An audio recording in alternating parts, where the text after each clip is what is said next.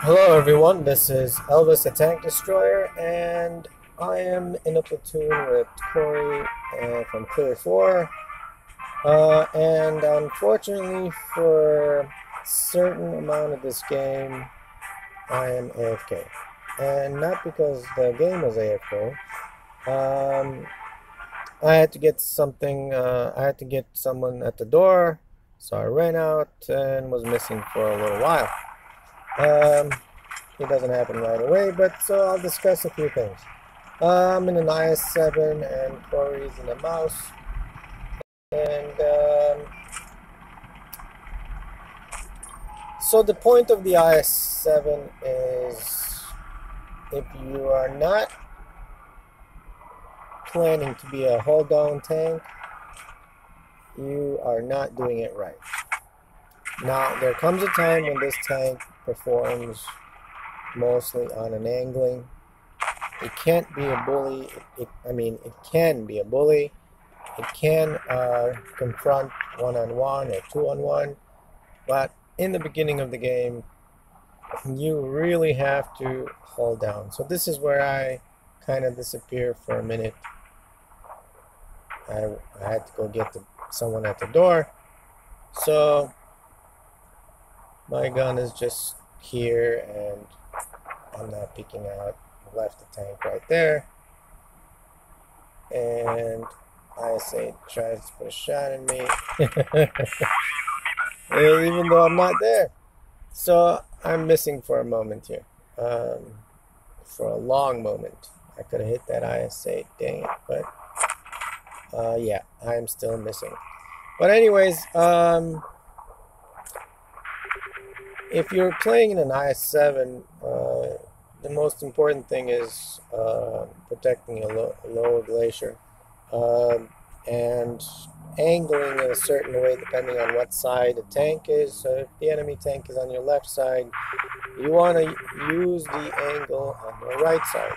If the tank is on the right side, you want to use the angling on the left side. It makes a huge difference on your capability of bouncing shells. So I come back to the game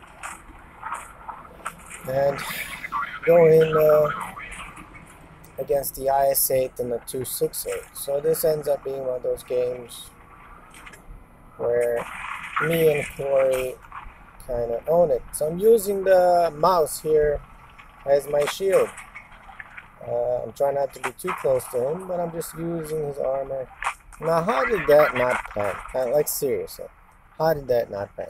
So object 268 is going to run away. Not before I put a shot in him. Alright. And now I'm going to concentrate on the IS7. So is Corey. Alright, one there. Good try on the wiggling, but didn't work this time. I'm sure you tried. You want to protect the mouse, and that made no sense again.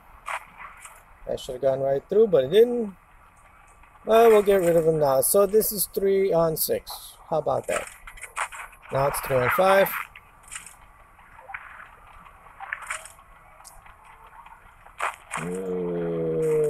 Gonna have to adjust. He's done. Come on, E4. I'll put one shot in you at least. There you are. Good. Made him a one shot. STB has to die.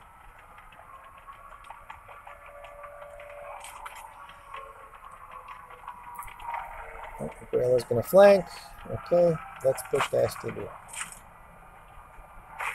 I gotta make sure I put a good shot in the engine. There you go, 449. Now switching to heat. I'm gonna switch to heat, baby. And a turret shot. Right there, 750. Beautiful. Alright. Before Grill can flank, I gotta get rid of this STV. There we go. Whoa. Yeah, what? Yeah, you are per plate. So what I'm going to do here is I'm going to reset my camouflage. And then I'm going to touch the cap. Make him think I'm in the cap. He's going to think he's smart and come this way. Yeah. Switch my heat. I got one more left.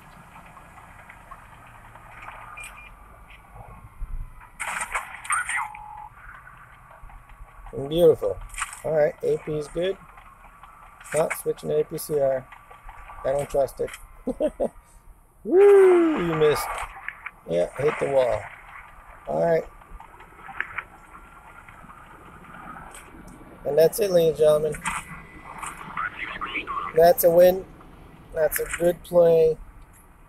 And if you notice that side scraping off the mouse, that's kind of how you use any other tank that may be next to you. You can use any other buddy. Could be another IS7. You can do the same thing. Side scraping off the other tank. Don't sit behind them where you're blocking them, where you might want to back up. Give them a little bit of room. Doesn't have to be too much. But other than that, that was a good carry. Their grill, their platoon did really well, but the rest of their team couldn't pull through. And good carry. Alright guys, I hope you enjoyed that and have a nice day.